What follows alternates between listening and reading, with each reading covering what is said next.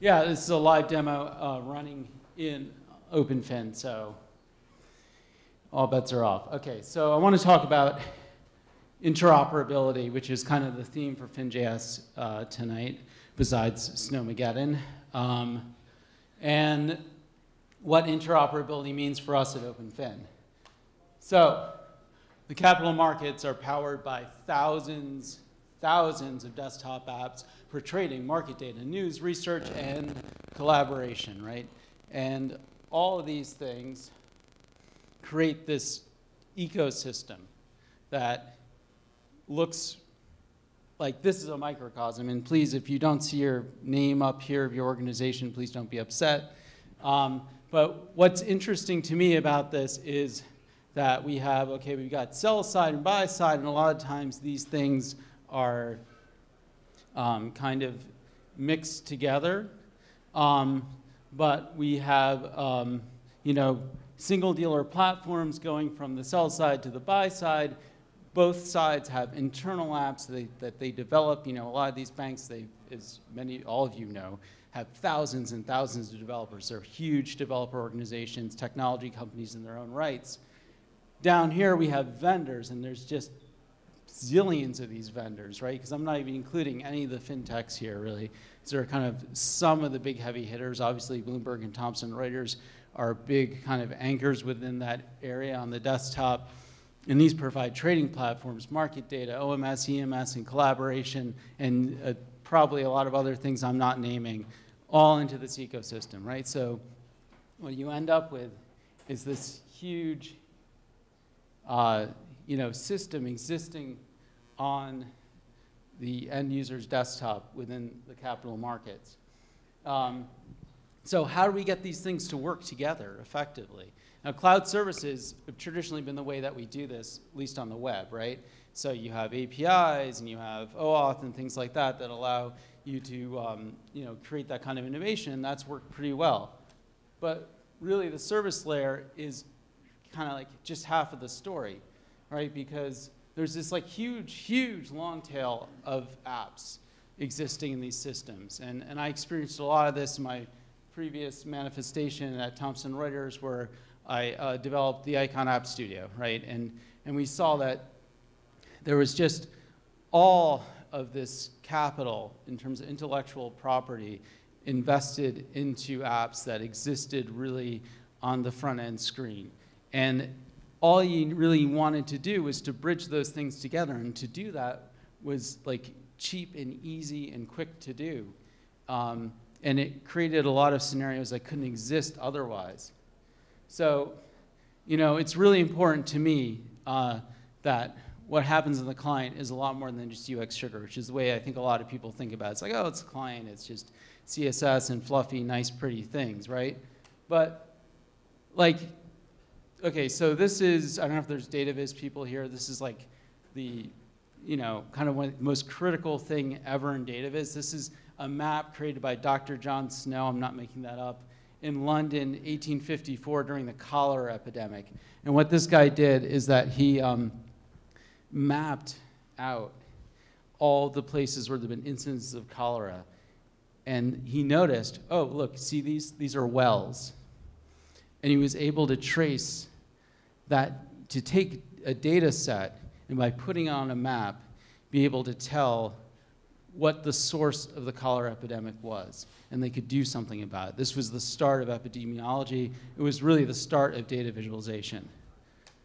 So fast forward many years, and you have Google Maps, right? This is the first kind of, like, I think, real mashup kind of driving widget that you have. Like in the, I'm going to date myself, so in like the mid-2000s, which is like mid-career for me, you had Google Maps like come out as a widget, and all of a sudden you had like hundreds and hundreds of Google Map mashup apps, right?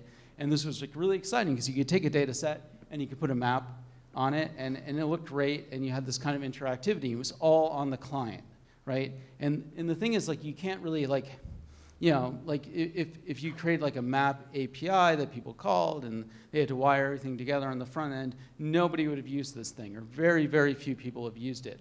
But instead, you got things like this, which mashed up Craigslist real estate listings. It's called housing maps, I think.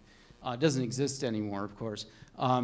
With onto Google Maps, you can actually see where the apartments being listed were, right? And this was like amazing. This was like really cool. The point is that we, by having this stuff available on the client, you could create these integration points that before nobody had really thought about or imagined. A little shout out to Joseph Cornell.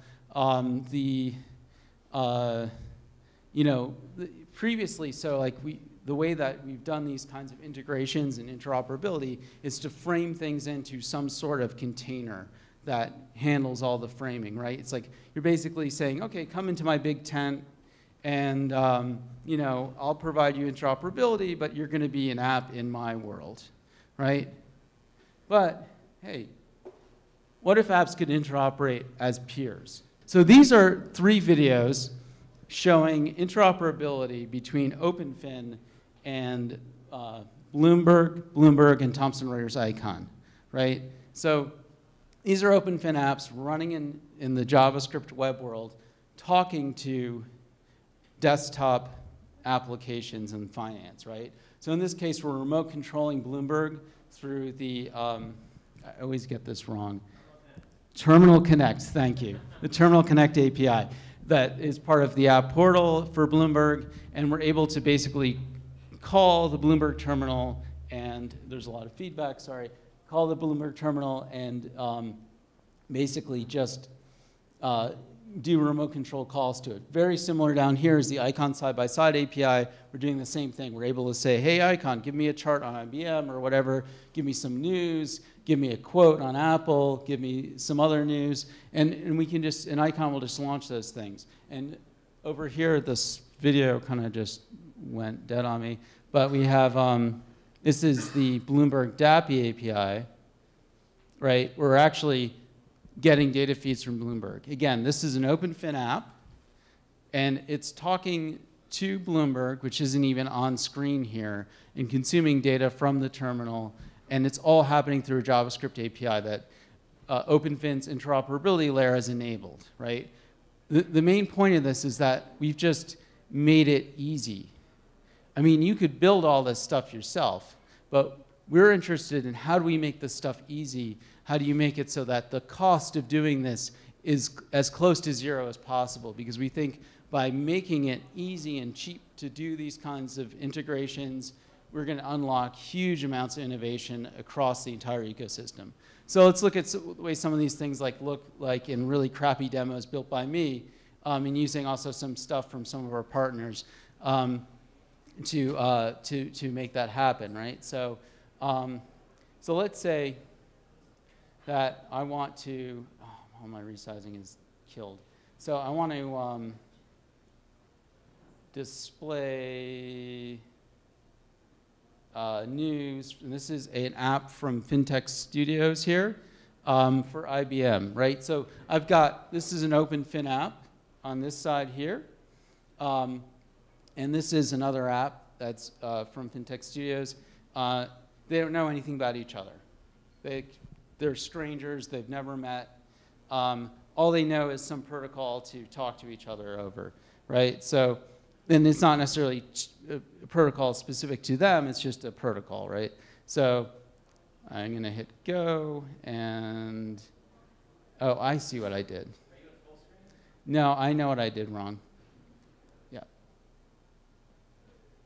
Excuse me. So because I didn't get the screen outage problems, I'm getting the other problems, right? Okay, so problems of my own making. So this is, right, we just loaded IBM. So let's do something else so you'll actually believe me. Like, let's try Apple, right? So we're basically doing a little handshaking and saying, okay, give me news for Apple. That's cool, right? That's kind of boring. Okay, so like, what if we want to have a chart from Chart IQ? Not using Finsomble yet, but I'm waiting for that beta. I'm very excited. And look, oh my God, like Chart IQ's already got Apple right there, right? So we're able just to pass that context along. Again, these apps don't know anything about each other, right? And like, let's say I wanted to build a really bad quote app using Quandle or I think that's what it's called. Right here, this is, yeah, my incredible coding skills. That's why I'm CTO. You know, it's just right there, right? So now we got 3 independent apps and 3 windows. They're like totally, they don't have to know anything about each other. They just know that I was instantiated and somebody passed me this symbol and I can do something with it. And that's to us what, you know, the heart of the interoperability thing is being able to have apps that can work as peers. So like, let's look at a couple other scenarios. I know we're short on time. And so let's say, you know, it's a very common scenario. I want to create a launcher, right? And like, so I want to be able to serve an entire workflow to my end users. And I want to be able to set that up a priori so that, like, you know, I can just say, here, this is your workflow as a researcher, trader, investment manager, whatever it is that you're doing.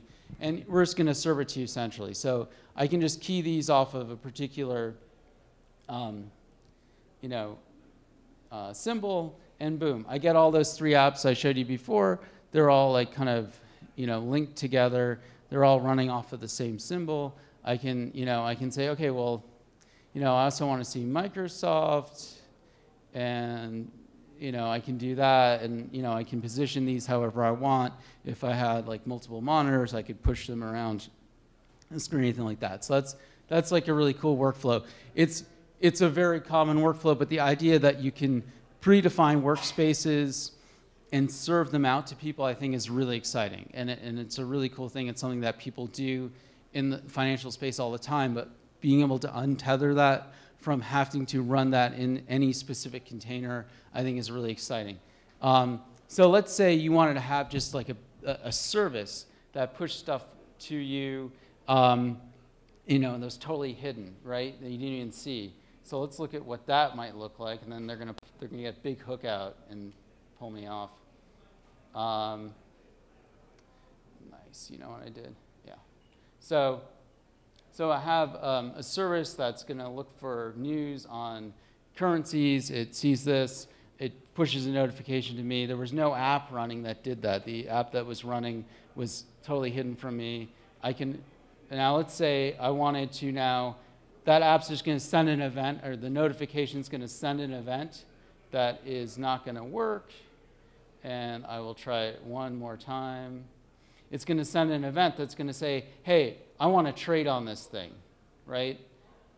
Boom. And now this is a trading app from Adaptive, also running an OpenFin. I can just launch that. So the idea is that there was an intent to say trade, and that this could be fulfilled in the workflow, right? So again, this is just kind of putting together various apps and, you know, spit and polish for us. But the idea here that I wanted to drive home for people maybe is that interoperability really has a huge amount of value that really impacts the long tail. And we have this huge long tail of apps within our industry, right? And that the thing that's maybe holding us back the most is a lack of standards for interoperability around these things. And if we can have those standards, we can have ad hoc workflows that address niche problems at a very low cost. So this is the last slide, I really promise. So if we, this is basically cribbed from the spec for web intents from the W3C. So I think that this spec is great at a general level. I think that you need to have industry level kind of information about it. But the idea is that in order to make this really work, and this, by the way, this is all like how your phones work, right? Like you want to share a photo, you tap on your photo and it's going to show you all the social media apps that you can share with. This is the same spec, right? So you need to be able to register, you need to be able to invoke, which means basically call APIs. You need to be able to have a selection mechanism that allows you to direct things through your workflow of choice. You need to be able to have a mechanism for then the delivery and response between a service and an app provider, right?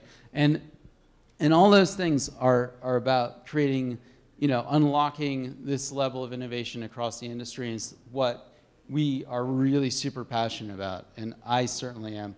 And with that, I'm going to say thank you, and we're going to move on.